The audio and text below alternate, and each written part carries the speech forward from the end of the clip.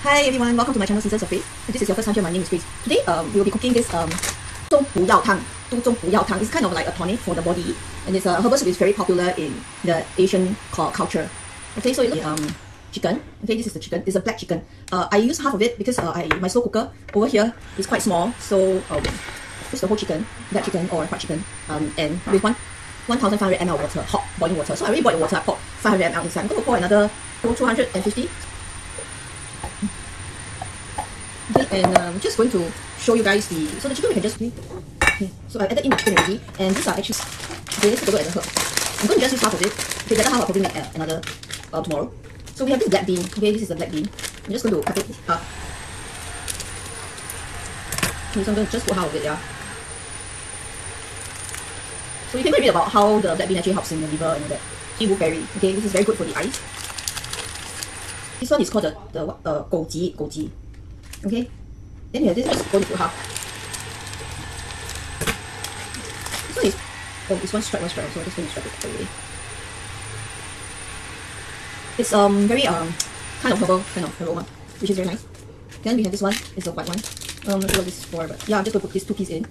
This is 4 here. And okay, this is the ginseng. This should be called the medicinal Indian mulberry root, because I think it's the mulberry roots.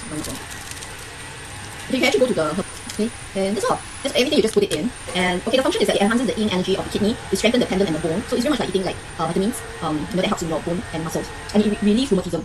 Okay, so this one you need to cook for 2 to 3 hours, and then add salt to taste and serve. So after it has been cooked, you add some salt. Okay, so that's all for today. Now I'm just going to close it and on the thing, and then I'm going to switch it to auto. So it's going to auto cook for that long. Okay, so stay tuned. We will cook different types of tonic from now because there's so many different types. You know, this one is Zhong Bu Yao Tang. Okay, Zhong Bu.